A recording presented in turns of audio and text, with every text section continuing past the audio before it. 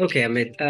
Amit, my next question is about some rewards that you have got so far, like maybe in terms of some satisfaction, some fulfillment, or some probably monetary wise.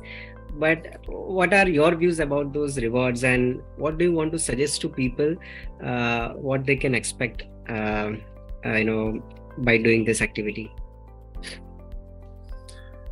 I think the only reward I would say is like, the best thing that you could get is your health and the positive thinking that it brings in. There's something that you will find in every runner telling each other that, hey, have you experienced runner's high?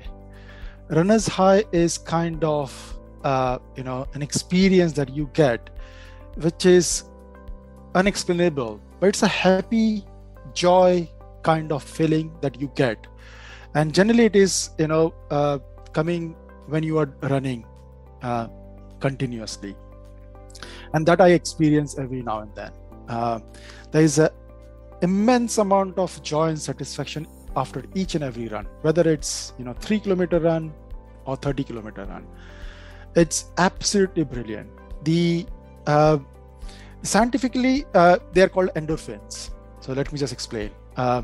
So when you run, there are a lot of hormones that get generated, and they are happy hormones. We call it endorphins, and that's where your that satisfaction comes in. That feeling of happiness comes in, and that is what running brings in, especially for me.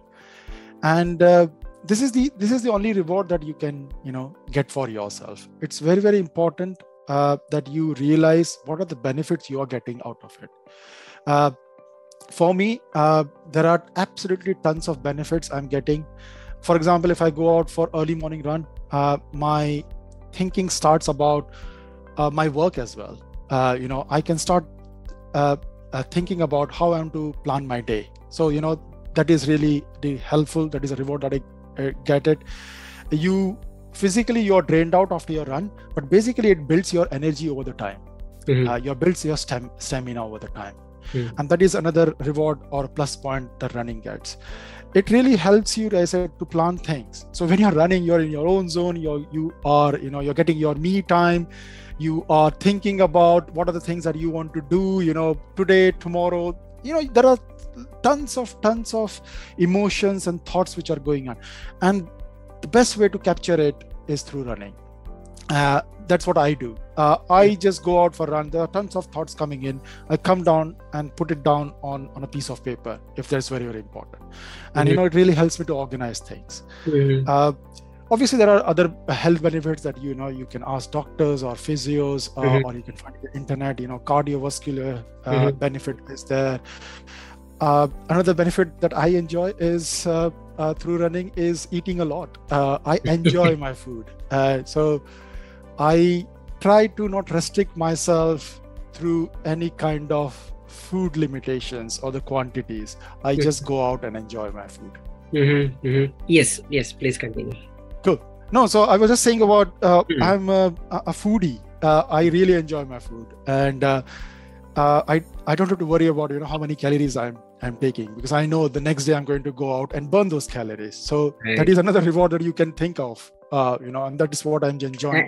And nowadays this is the very big thing. I mean, like, you don't have to worry about how much calorie you just put in. So but so it's a big thing, like people constantly run about, they think about कि अगर मैं कैसे how will I burn out this, जो भी छोला पूरी खाया है वो. No, absolutely. And actually और मेरे साथ थोड़ा सा ये भी हुआ है कि I've started become very conscious about my food or the diet, because that's what running does over the period of time. You always start thinking, hey, tomorrow I want to go for a long run. I want to have carbs, or should I have pasta? Should I have rice? So you start thinking about that, and then once you finish your run, I want to have proteins. So if you don't want to have protein shake or anything, you can think about what are the other elements of proteins that you can have, the meal. So you start thinking about those kind of stuff, which I was not doing, previously. I was just hogging food, not thinking about, protein kahan se milega, carbs kahan se milega. I was never doing that. But nowadays I'm thinking about it. Being in the UK, I used to be a social drinker. So you used to go out, meet friends, or go out for pub lunch with your colleagues. You have your pint of beer, and there is alcohol which is going on. But now, because I'm training throughout the year, I always think, oh, do I really want to have that? So that has cut down completely, and I've become very conscious. So I'm like, when I'm training, I don't drink. That's the conscious effort that I have taken, and that really helped me as well. So there are different things that are really built up over the years, over the time, and which I've realized they are really rewarding for my health and for my running. And this is what it is helping. And other thing I would say is it has given me an immense opportunity to invest my time and energy doing things which would be beneficial for others. So obviously coaching is one of them, but through running I have been involved with so many charities. I have meeting so many new people, and learning about their life, learning about their journey, and that has given me an a perspective that, hey Amit, what you are thinking or what your world is fine, but there are different people with different perspective, different world. Learn about them, pick up good things which will help you as well. So that is really helping me, meeting new people, learning about their life, learning about their running journey. As I said at the beginning as well, I go out and talk to different people, go out for runs, and they will talk about something running that, hey Amit, I'm doing this thing, I'm taking this diet, and that's what I pick up as well. Oh, I have never tried this. I think a few weeks back somebody said, Amit, when you go out for long distance running, what is the thing that you take? So I said I generally take oat bars, right? I carry my water bag, that is my energy gel. And they said, oh, have you tried banana chips? And I was like, I've tried banana, but I've never tried banana chips. So you pick up those kind of new things, and then you try it out. It might work for you, it might not work for you, but you learn different things, what different people are trying. So that is thing. And I was talking about charity, and it is involved with. I mean, it is very honest of you that you are sharing here that, okay, you also learn things, from these people, right? Like most of the time, like if you have 14-15 years of experience in this activity, you could have easily say, no, I'm the best, I know everything. But very nice of you. So I think that is all about life, isn't it? We learn things, we unlearn things, and we relearn things. Right. That is a continuous journey. So that is no different for me as a runner or as a human being as well. But I said, these are the things which are so intriguing and so attractive that it always makes me feel that I'm learning something new, or I'm unlearning something every now and then. So this is really helping. And I was talking about charities. Yes. Through running, it has given me an immense opportunity to contribute to society. I've been involved with different charities. Recently, I was involved with a charity about Sri Jagannath Society, UK, which are trying to, gather this fund to support the temple back in India. And they were doing this challenge of 24,900 miles in a year. So basically, it is like a parikrama of the earth. So those miles. So I got an opportunity through one of the running events to meet that group. I was so inspired. I said, I want to contribute as well. How do I contribute? And they said, Amit, you don't have to pay money or anything. You contribute your running miles. So whatever you are running, you can add those running miles to our parikrama distance that we are doing. So I joined that group. Absolutely brilliant group. There are kids from age 12 to people aged 65, who are running constantly, to to do this miles in a year. Right. And they were doing it in different places in the UK. So I got an opportunity to go and do in a couple of places with them. But meeting these new people I was talking about, getting to know what they are doing and getting involved with their journey is so inspiring. So, and other charities as well. The very close to my heart charity is Breast Cancer Now. Breast Cancer Now is something that I have been supporting for last 5.5, 6 years on regular basis. I did my ultra marathon, the longest distance, which is 100 kilometers. And that was for Breast Cancer Now. But every now and then I get involved with that charity. The reason I do it is they're doing absolutely fantastic work to help and support people who are suffering.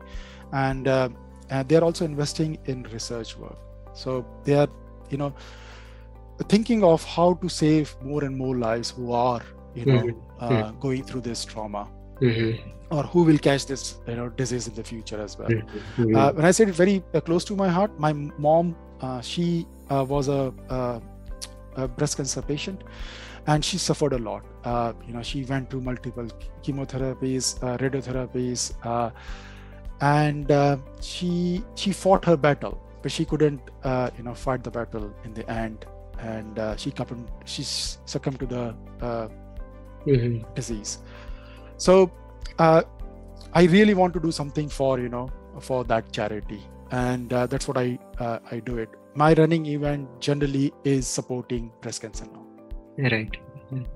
Very nice. Okay. Okay. Is there anything that you want to share about running, or anything that which I might have missed in asking, but you think that it may be helpful to the audience?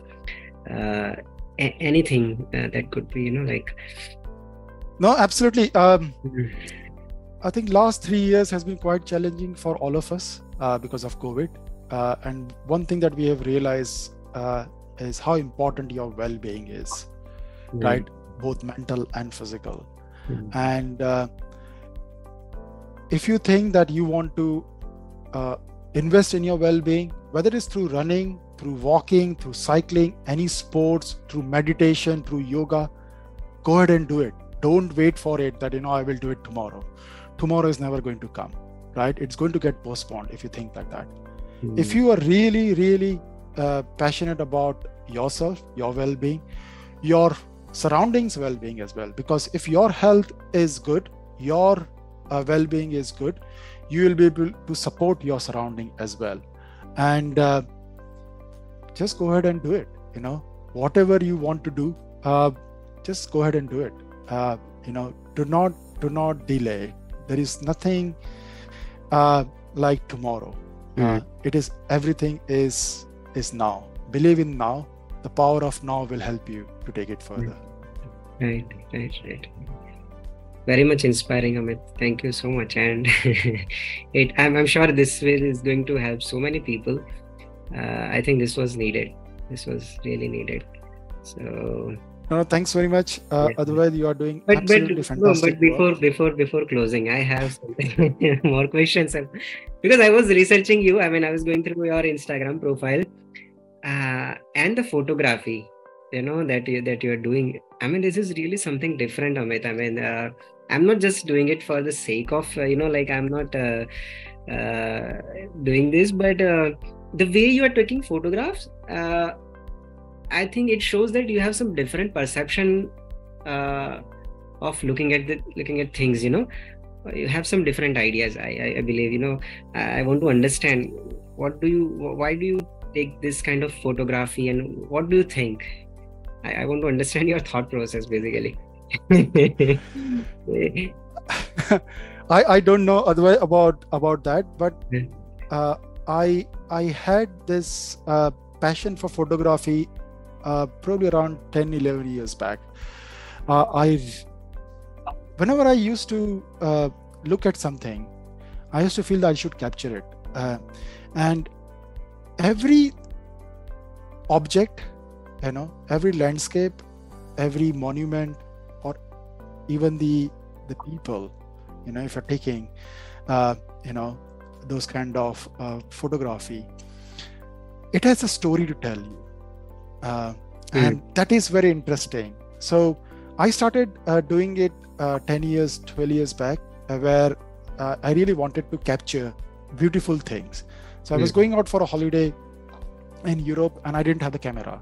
And I really wanted to do that. So I bought a camera before that holiday, went out and took a lot of pictures. But what I realized, like doing the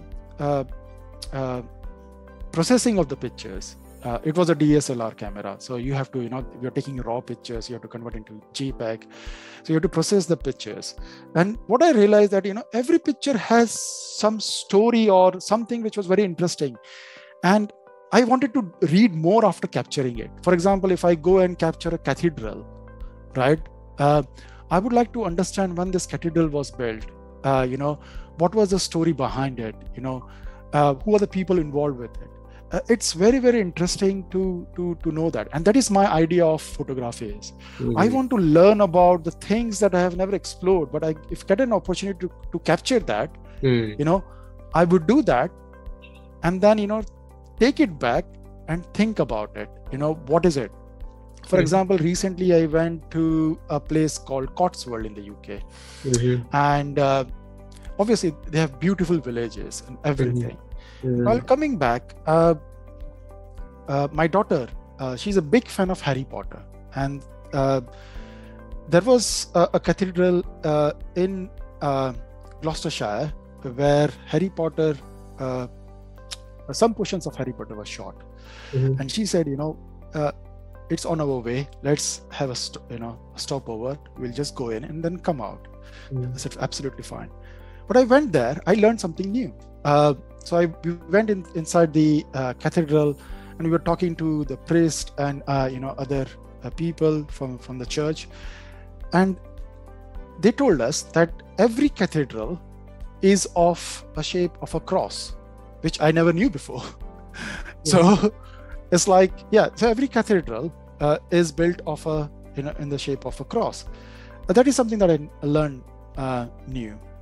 And it is something which is always helps me to understand taking those pictures, what it could be. Sometimes I would just take a picture of flower, but it also allows you to think how flower blooms. The best season is the spring season, and all those stuff. So it really helps me. But if it is very interesting, if I think that there is something that is very attractive and I really want to understand, I will capture it. And that is my take on photography is. It's not that I'm a fantastic photographer or anything. I really want to capture the moment and then probably process it later on. I was jokingly saying it to my wife. She's like, "Oh, you go everywhere and take loads of picture. You don't have time to process it as well." And I said, probably it will be my retirement hobby. I will just go through that, albums and albums and just revisit the moments and cherish those moments. So that is my take on photography. Wow. I feel like we should continue. I mean, we should keep on talking and talking. But I'm sure I'm going to request you to please join this kind of conversation once again. And with this time, probably we'll talk someday on different topics. So I'm sending you the invitation right now for the next interview. Okay. No, thanks very much. Thanks very much, Advait. And it's always a pleasure talking to you.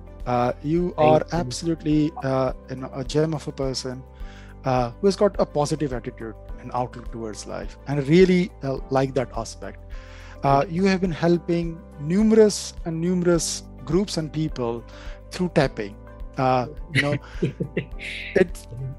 be honest, I think running is one aspect, tapping is another aspect, but you are doing something which is phenomenal. You are trying to bring joy and happiness through tapping, and keep doing the great work that you are doing.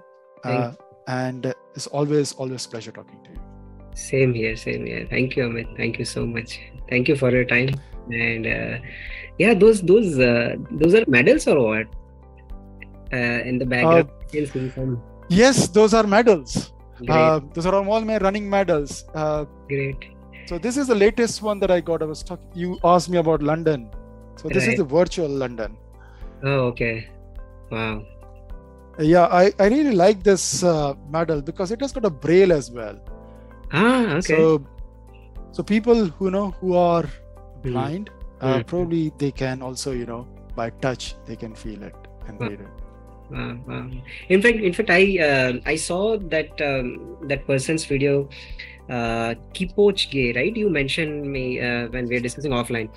So yeah, I saw his interview with Rangan Chatterjee, Dr. Rangan Chatterjee. Right. Yeah, and yeah, I mean, I never knew about that guy. I mean, so see, this is the advantage of interacting with people, right? I mean, so you feel that okay, you know so many things, but you know only few things. So Now that guy is absolute inspiration to millions and millions of people around the yeah, world. yeah, He's the yeah, fastest marathoner that we have got. He has broken right, the record of sub right, 2 hour marathon. I think right, he ran in 1 hour 59 minutes 40 seconds. right, right, Uh, right, and he is somebody who is inspiring because he thinks no human is limit. right. So I think many years back scientists said that no marathon runner will be able to break that 2 hour barrier, Oh, and okay. he said that I will break it. He Mm-hmm. trained for it, and then he broke it even by 20 seconds, but he broke it. He did it under 2 hours. He's absolutely brilliant, inspiring. There is a speech of his in Oxford University as well, and it is he's just talking about what running has done to him, and what are the things he thinks running can do to the world as well, and Yeah. it's absolutely inspiring. Yeah. A very normal looking guy and very, coming from Kenya, I think, right? He's from Kenya That's right. and yeah, I mean, so inspiring. No, absolutely. There's so many people who are inspiring. Mm. If you talk about India, Mm-hmm. Milind Soman is absolutely Ah, brilliant and inspiring, right. isn't it? What he is doing Mm. for the running world, what he has done for running in India, I think is absolutely inspiring. I think he has taken the running level from here to here because he's inspired so many people, especially women. His wife, his mother, they are also involved with running. His mother has shown women that do not worry about the running clothing which is required. You can even run in saris. Right.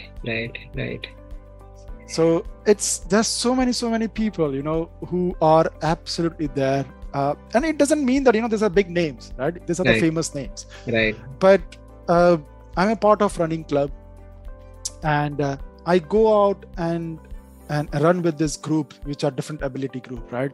They're not the fastest runner, they are just very new to running, but the things that they talk about, their journey towards running is so different from mine or others that I have known, but it's at the same time it's very inspiring. So I said at the beginning, running has given me an ability to meet and talk to different people, meet new people and understand their perspective, and that is very intriguing, and that really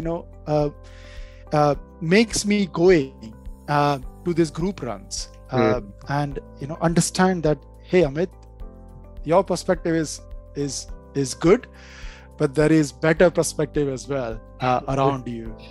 Tap on it, learn from it, and implement. Right.